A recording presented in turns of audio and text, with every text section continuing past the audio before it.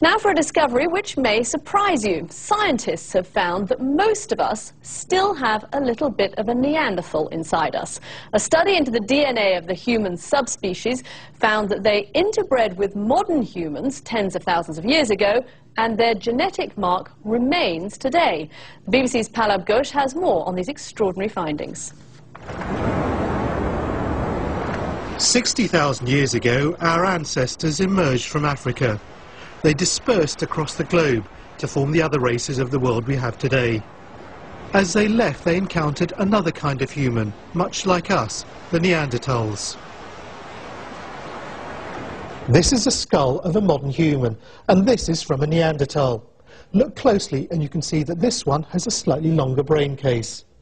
Most scientists believe that these are two separate species, and there wasn't much interaction between the two. But now we know there was interbreeding, and that all non-Africans living today are part Neanderthal.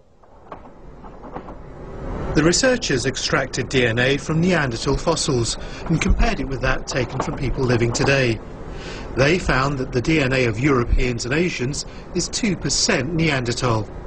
It's a very exciting discovery because it gives us really the first strong evidence that there was interbreeding with people like the Neanderthals.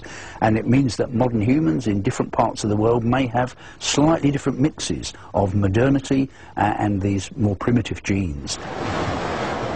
Further analysis should give a greater insight into how Neanderthals lived and shed more light on our own early origins. Palab Ghosh, BBC News.